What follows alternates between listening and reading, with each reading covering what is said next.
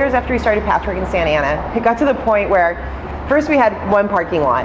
And of course, we didn't even ask permission for the parking lot. We just kept doing it. And then our friends, the Harveys that had the Harvey seatbelt bags, they had the parking lot next door. So they're like, use our lot too. So then we had 2 parking lots. And then I knew people in the city from starting the farmers market. The main police officer who did events finally called me. He's like, Delilah, I'm getting all these faxes. Like, you got to pull permits now. I'm like, okay, I guess it's official. We're an official event. So then we started 2 years into that. When we finally started getting permits and doing it legitimately, we had some people from Long Beach show interest and they wanted to have a Patchwork. So we started Patchwork at Marine Stadium, and that just was a success, like first time out. And then we started doing street closures in Santa Ana. It was up by my old store, so that was like North Main Street over by Bowers Museum. And then I finally moved my store to downtown, and with that we ended up blocking off like 3 streets. And it's great. I don't know, it brings a lot of people together. There's a lot of interesting makers. A lot of people launch their businesses at Patchwork. And there's people who, started off, they did their first show at Patchwork. They were so nervous. They didn't know what to expect. They stayed all up all night preparing. And now they have wholesale orders. Now this one person, Sweet Perversion, she does greeting cards. She's selling to like Hard Rock Cafe in Vegas.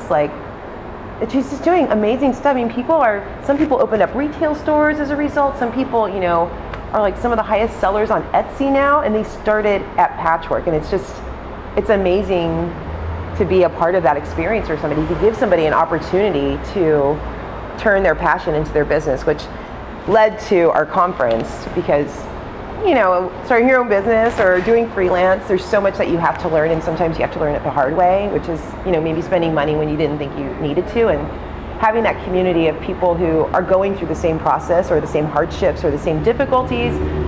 There's oftentimes not a lot of time to communicate that to each other or to exchange ideas. So we started creating our conference to kind of address those things and to create a place for people to get business skills, to recharge their batteries. If they're in creative ruts, they can go and take workshops to kind of break that, and to just connect with other business owners so they feel like they have a network and support.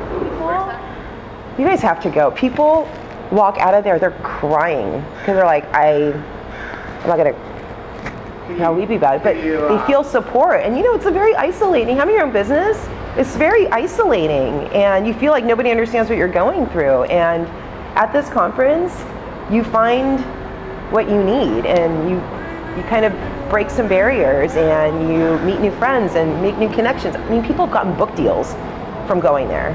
Like Story's one of our sponsors, and we've had like 3 or 4 people get book deals out of this.